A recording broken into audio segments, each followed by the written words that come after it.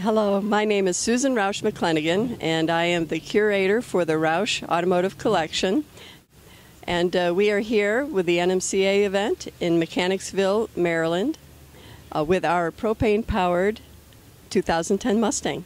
Right, our company, Roush Industries, manufactures conversion kits for fleet vehicles. We convert gas engines to use propane. A few years ago, 3 years ago, I decided that we could take that technology and apply it to motorsports, and we've been very successful.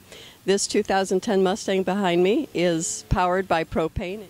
We have a 5.4-liter engine, fuel injected, so we run liquid propane, which really has a number of advantages over past propane vapor-based systems. I do know that there has been propane used in racing in the past, but there was a substantial hit taken on performance. We've been able to prove that with liquid propane, you can achieve the same horsepower and torque as gasoline. We've done dynamometer testing with race fuel C14 compared to propane, and we've found no loss of horsepower or torque. So it really does provide the same performance.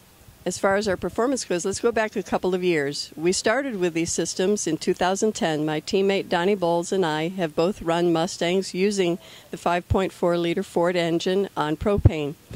In 2010, Donnie achieved the championship for NMCA, and in 2011 I came back and won the championship as well. So for the 2 years that we ran the propane, we are currently undefeated. This year in 2012, we're still running the same systems, and so far Donnie has won the season opener for NMRA, and I came back and won the NMRA event here at Maryland just a few weeks ago. So we are here in Maryland, and I'm really excited.